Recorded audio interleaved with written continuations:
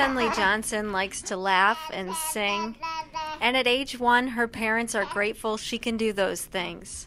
At first, we were told that there was no treatment, no cure, there was nothing we could do but take her home and love her. Tenley was diagnosed with spinal muscular atrophy at 3 months old. They told us that she was missing a gene that helped to control her muscles, and eventually her muscle cells just atrophy and die. And so she won't be able to do, regular everyday things like turning her head, lifting her head, moving her arms, moving her legs, breathing, eating, swallowing, talking. But thankfully, she said her first word at 7 months, and it was Dada. And she hasn't stopped since. A clinical trial in Columbus at Nationwide Children's Hospital has given her family hope. We're extremely happy with everything that she's doing. I mean, every little thing is huge for us. Don't do it. Don't do it?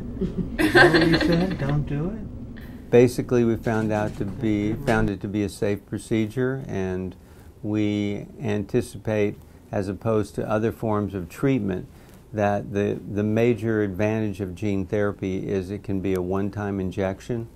Researchers developed the gene therapy treatment at Children's Research Institute. So in 2009, my laboratory made a discovery on the aspect that we had a gene therapeutic that targeted the motor neurons that are affected in spinal muscular atrophy extremely effectively.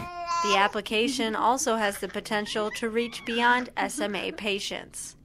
AAV9 that we're using in the SMA trial has unique features that allow it to cross the blood-brain barrier.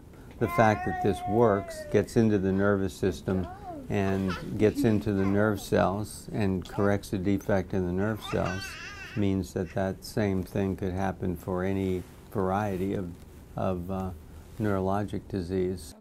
For families like the Johnsons, the hope is to save babies with SMA. We would love to see a day when, even though it's rare, that every newborn will be screened for SMA, and there will be a treatment. As soon as they're diagnosed, they can get this treatment and it'll stop the progression or cure them even, So that's what we really hope for. Yeah, and we really want to help in making that happen.